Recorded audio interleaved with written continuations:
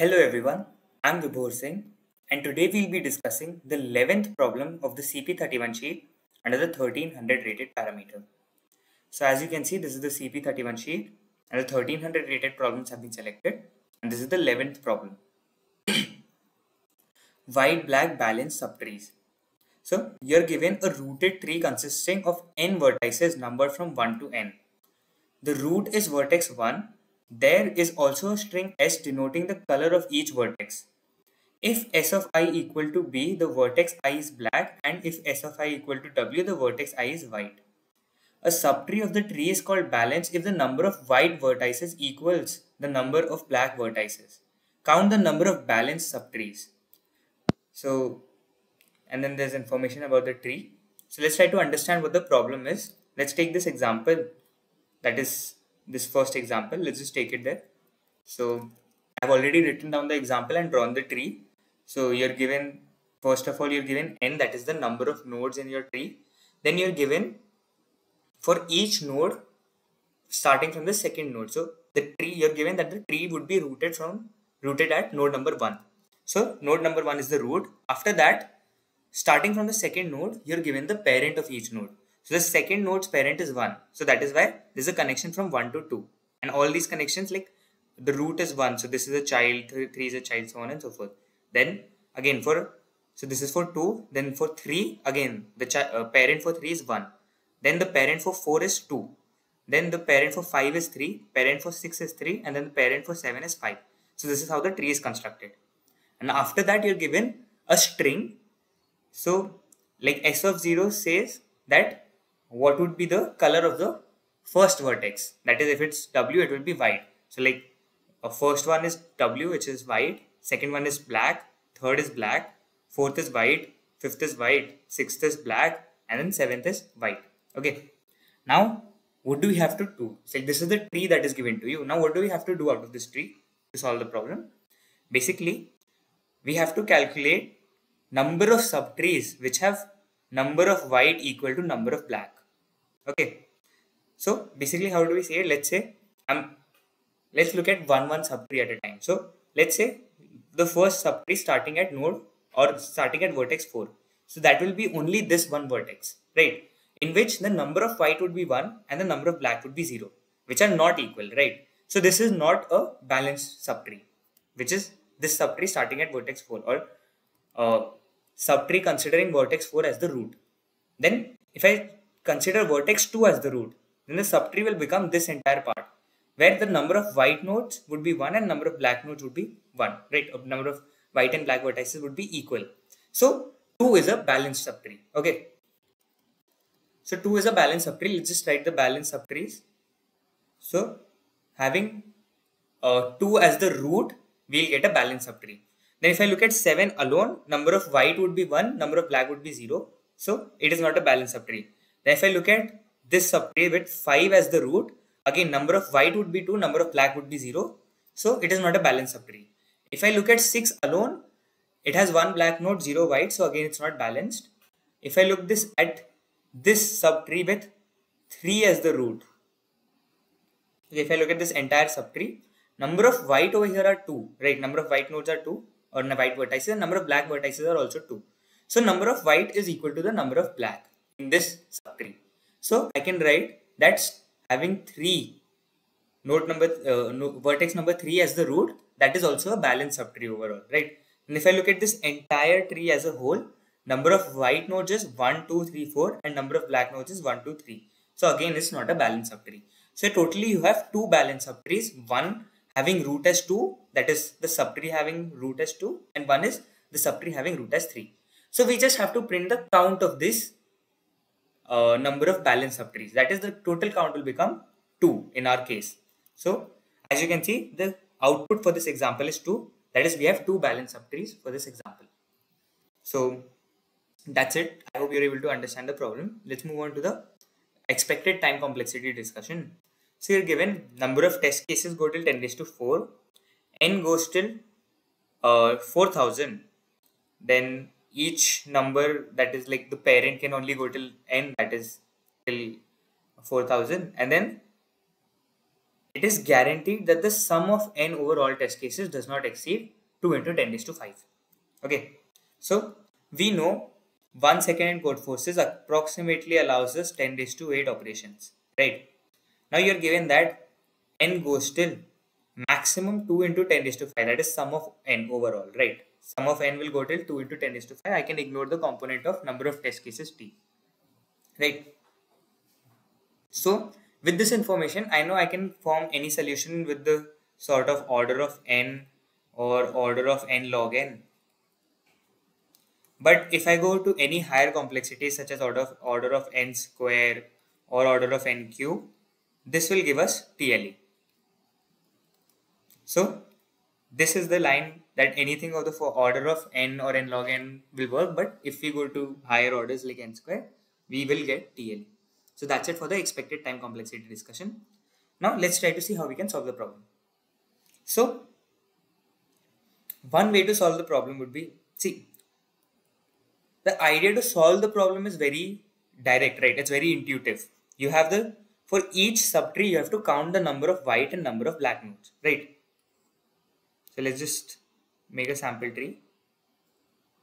So let's say I'm at this vertex currently. So for all its children, including itself, it will form the subtree. For this subtree, I want to count the number of white vertices, and the number of black vertices, and I want to see whether they are equal, right?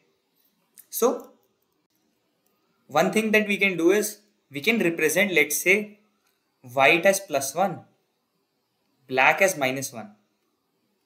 So if a vertex is white, I would say it adds +1 to our subtree, and if a vertex is black, it adds -1 to our subtree. Okay, so for our subtree to be balanced, for an overall subtree to be balanced, we need our sum of values to be 0, right?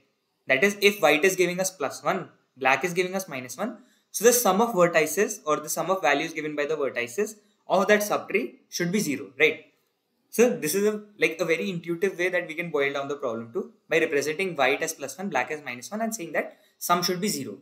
So after this, once we have this information, we can use basic DFS. And in our DFS, if our current node is white, we will add +1 to the current count of the subtree, else we'll add -1 to the current count. If it's black, we'll add -1 to the current count of the subtree, and we'll propagate this count upwards in our tree. Okay, so we'll propagate the count upwards in our tree. And finally, whichever node has count 0, for that we'll increment the answer. Okay, so like if I have something like this, like let's say I'm looking at this subtree. If I'm looking at this subtree, and let's say I have over here a white node, I have over here a black node, white and black. Okay, this is 1, this is 2, this is 3, and this is 4. Okay, let's say we have this tree. So what we'll do is we'll run DFS. So how will DFS run naturally? First thing it will visit is, it will come to this node, right? So from here, from 1, it will first come to 2, right? And when it comes to 2, so let's say we are at 2 right now, we have gotten one white node. Our overall count, or the sum or the count of our subtree, the sum of our subtree would be +1, since we have taken white as +1, right? Then we'll move back up, and then we'll continue our DFS downwards again. So we are doing like a post order DFS, something similar to that, right? That is, we'll compute for each node after all its children. Okay, so first I computed for this child, then I'll compute for the next child, right? For 3. Now again for 3, I'll need to compute for its children, for 3's children. So I'll first compute for 4. So next thing I'll do is I'll be at 4, right? So at 4, we have one black node, and our count will be, or our sum would become -1, right? Since we have only one black node right now.